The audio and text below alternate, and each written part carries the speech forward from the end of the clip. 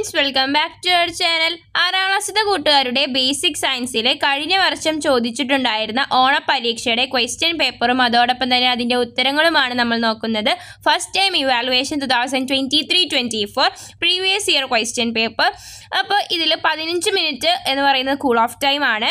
Read the questions carefully during this time. 10 activities are given. Attempt any 8 activities. 5 scores for each activity. 15 minute cool off time ആണ്. ആ സമയത്ത് ചോദ്യങ്ങളെല്ലാം നന്നായി വായിച്ച് മനസ്സിലാക്കുക. അതുപോലെ തന്നെ 10 ആക്ടിവിറ്റികളാണ് ക്വസ്റ്റ്യൻ പേപ്പറിൽ തന്നിട്ടുണ്ടാവുക. അതിലേതെങ്കിലും നന്നായി അറിയാവുന്ന 8 ആക്ടിവിറ്റികൾക്ക് ഉത്തരം എഴുതിയാൽ മതി. അതുപോലെ തന്നെ ഓരോ ആക്ടിവിറ്റിക്കും 5 മാർക്ക് വീതമാണുള്ളത്. ഇതാണ് ഇവിടെ ഇൻസ്ട്രക്ഷൻ്റെ അവിടെ കൊടുത്തിരിക്കുന്നത്. ഇനി നമുക്ക് ചോദ്യങ്ങൾ ഓരോന്നായി നോക്കാം. Activity 1. Different steps to prepare slides for observing onion cell are given below. അതായത് ഒനിയൻ സെല്ല് ഒബ്സർവ് ചെയ്യാനുള്ള, അതായത് സ്ലൈഡ്സ് പ്രിപ്പയർ ചെയ്യാനുള്ള ഡിഫറെൻറ്റ് സ്റ്റെപ്സ് ഇവിടെ കൊടുത്തിട്ടുണ്ട്. അപ്പോൾ അത് അറേഞ്ച് ചെയ്തിട്ട് എഴുതാനാണ്. Keep this in water in watch glass, cover it over glass and remove the dry outer layer of onion, place it on slide, peel off the thin layer from the fleshy part, stain it. അപ്പോൾ ഇങ്ങനെ ഓരോന്ന് കൊടുത്തിട്ടുണ്ട്. ഇനി ഇത് arrange ചെയ്തിട്ട്, അതായത് കറക്റ്റായിട്ട് step by step ആയിട്ട് എഴുതണം. So, a question, arrange the steps in the correct order. First അവിടെ കൊടുത്തിട്ടുണ്ട് remove the dry outer layer of onion, and last step കൊടുത്തിട്ടുണ്ട് cover it with cover glass. Then second step, peel off a thin layer from the fleshy part. Third step, keep this in water in a watch glass. Then fourth step, stain it, and fifth step, place it on a slide. അപ്പോൾ അങ്ങനെയാണ് step. Then B question, name the instrument used to observe onion cell clearly. Answer, microscope. Then activity 2, observe the cartoon. ഒരു കാർട്ടൂണാണ് കൊടുത്തിട്ടുള്ളത്. സണ്ണും എർത്തും തമ്മിലുള്ളത്. Earth, I can't bear the heat of the sun. I will be comfortable in grainy if he is not there. Then sun, And a question, do you agree with the opinion of earth? Explain. അപ്പോൾ എന്താണ് പറയുന്നത്? Earth പറയുന്നതിനോട് നമുക്ക് യോജിക്കാൻ കഴിയുന്നുണ്ടോ, എന്തുകൊണ്ട്, explain ചെയ്യാനാണ് പറഞ്ഞിട്ടുള്ളത്. നമുക്ക് കഴിയില്ല, കാരണം സണ്ണില്ലെങ്കിൽ നമുക്ക് ഒരുപാട് കാര്യങ്ങൾ ചെയ്യാൻ കഴിയില്ല. അപ്പോൾ no, photosynthesis must be take place in the presence of sun. അപ്പോൾ ഫോട്ടോസിന്തസിസ് നടക്കുന്നത് എന്താണ്? സണ്ണിൻ്റെ പ്രസൻസ് ഉള്ളത് കൊണ്ടാണ്. ഈ B question, choose the correct statement from the following and write them. അപ്പോൾ ഇവിടെ 4 സ്റ്റേറ്റ്മെൻറ്റ് കൊടുത്തിട്ടുണ്ട്. അപ്പോൾ അത് കറക്റ്റ് ഏതൊക്കെയാണെന്നുള്ളത് കണ്ടെത്തിയിട്ട് എഴുതാനാണ് പറഞ്ഞിട്ടുള്ളത്. Then first one, fossil fuels R renewable energy sources. അത് എന്താണ്? അത് ശരിയല്ല, അപ്പോൾ അത് എഴുതണ്ട. അതുപോലെ തന്നെ solar energy and wind energy can be used instead of fossil fuels. അത് കറക്റ്റ് ആയിട്ടുള്ള സ്റ്റേറ്റ്മെൻറ്റ് ആണ്. ദെൻ അടുത്തത്, LPG is an example for fossil fuels. അതും കറക്റ്റ് ആയിട്ടുള്ള സ്റ്റേറ്റ്മെൻറ്റ് ആണ്. Then fossil fuels do not cause air pollution. അപ്പോൾ ഇതിൽ 2 എണ്ണമാണ് കറക്റ്റ് ആയിട്ടുള്ള statement, second statement and third statement. Activity 3, observe the picture. A question, group organism given above the according to the peculiarities of their cells give suitable title to each group. അപ്പോൾ ഇവിടെ കുറച്ച് pictures കൊടുത്തിട്ടുണ്ട്. അത് observe ചെയ്തതിന് ശേഷം അതിൻ്റെ peculiarities of their cells, സെല്ലിൻ്റെ peculiarities അനുസരിച്ചിട്ട് അതിനെ ഡിഫറൻഷിയേറ്റ് ചെയ്യാനാണ് പറഞ്ഞിട്ടുള്ളത്, ക്ലാസിഫൈ ചെയ്യാൻ. അപ്പോൾ ഇത് ക്ലാസിഫൈ ചെയ്യുകയാണെങ്കിൽ അത് യൂണിസെല്ലുലാറും മൾട്ടി സെല്ലുലാറും. യൂണിസെല്ലുലാറിൻ്റെ ഒരെണ്ണം അമീബ എന്ന് കൊടുത്തിട്ടുണ്ട്. ബാക്കി ആ പിക്ചറിലുള്ളത് ഏതൊക്കെയാണ്? യൂണിസെല്ലുലാർ ആയിട്ടുള്ളത് യുഗ്ലീന, പാരാമേഷ്യ. ഞാൻ മൾട്ടി സെല്ലുലാർ ആയിട്ടുള്ളത് കോക്കനട്ട് ട്രീ കൊടുത്തിട്ടുണ്ട്. ബാക്കി 2 എണ്ണം ഏതൊക്കെയാണ് ചിത്രത്തിലുള്ളത്? ഹ്യൂമൻ ആൻഡ് ആണ്, ഉറുമ്പും മനുഷ്യരുമാണ്. ഇനി B question, what is the reason for the difference in the size of a man and A and? അതായത് മനുഷ്യൻ്റെയും അതുപോലെ തന്നെ ഒരു ഉറുമ്പിൻ്റെയും സൈസിൽ ഡിഫറൻസ് ഉണ്ടാകുന്ന കാരണം എന്താണ്? എന്തുകൊണ്ടാണ് അത് രണ്ടും ഡിഫറെൻ്റ് ആയിട്ടുള്ളത് ഇതിൻ്റെ size? Because the number of cells, അതിൻ്റെ രണ്ടിലുമുള്ള നമ്പർ ഓഫ് സെല്ലിൻ്റെ കാരണമാണ്. Activity 4, read the newspaper report. ഇവിടെ ഒരു ന്യൂസ് പേപ്പർ റിപ്പോർട്ട് കൊടുത്തിട്ടുണ്ട്. Hailstone falls. Calcutta, unexpected hailstone falls in Lekki and nearby places last day was a fascinating sight for people. Hailstones എന്ന് പറയുന്നത് ആലിപ്പഴമാണ്. അതായത് എന്താണ്? കല്ല് പോലത്തെ ഉള്ള ഒരു മഴ വരുന്നതാണ് ആലിപ്പഴം എന്നാണ് ഇതിന് പറയുന്നത്. A question, how is the phenomenon of hailstone formation related to the change of state matter? Explain.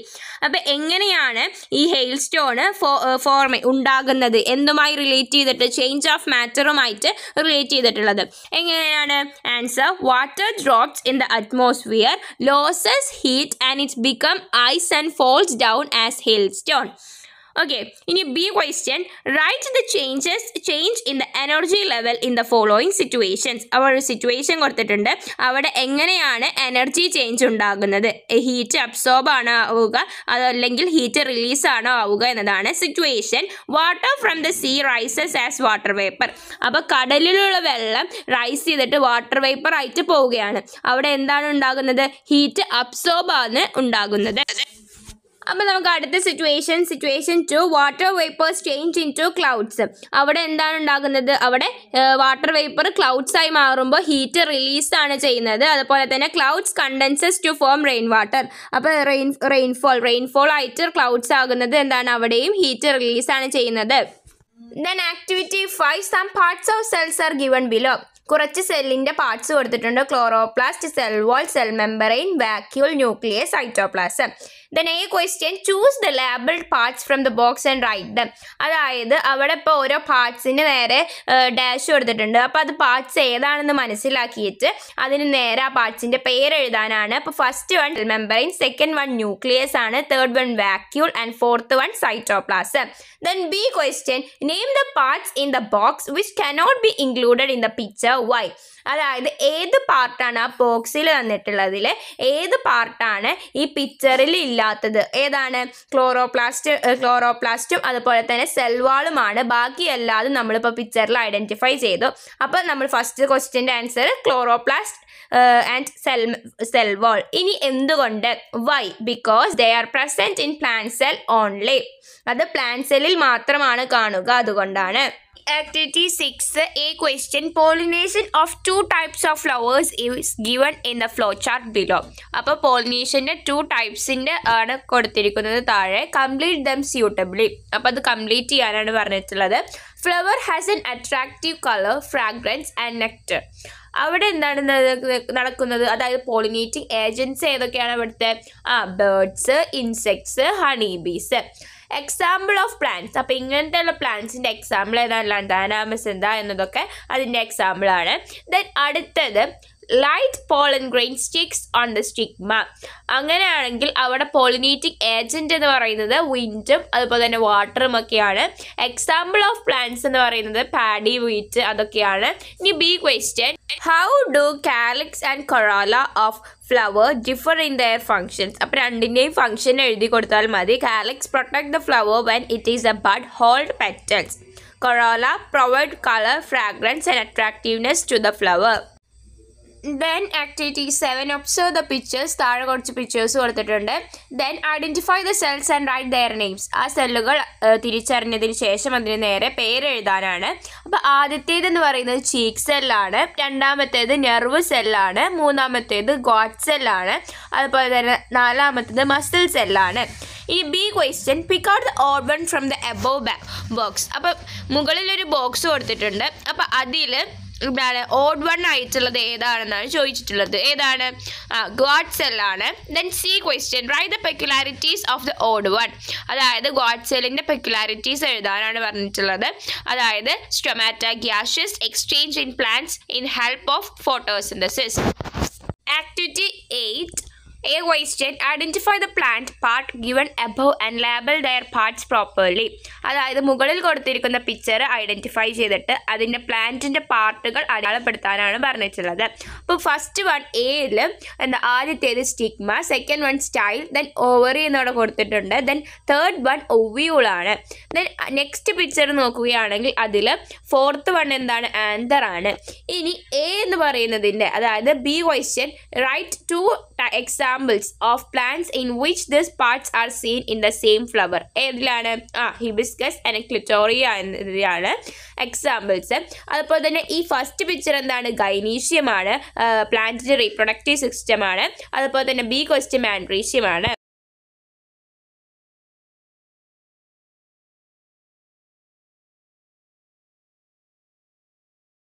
ഇനി activity 9, read the situations given below.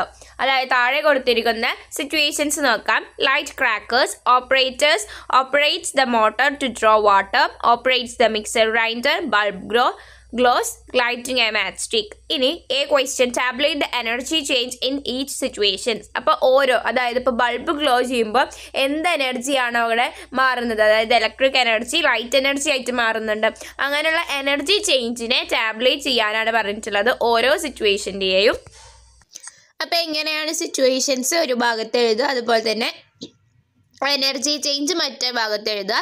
Okay, അപ്പോൾ ലൈറ്റ് ക്രാക്കേഴ്സ് എന്ന സിറ്റുവേഷനിൽ കെമിക്കൽ എനർജി ലൈറ്റ് എനർജി ആയിട്ടും light plus heat plus sound 3 energy ആയിട്ടാണ് മാറുന്നുണ്ട്. ഇനി അടുത്ത situation, operates the motor to draw water. അവിടെ എനർജി ചേഞ്ച് എന്ന് പറയുന്നത് ഇലക്ട്രിക്കൽ എനർജി എന്താണ്, mechanical energy plus sound energy ആയിട്ട് മാറുന്നുണ്ട്.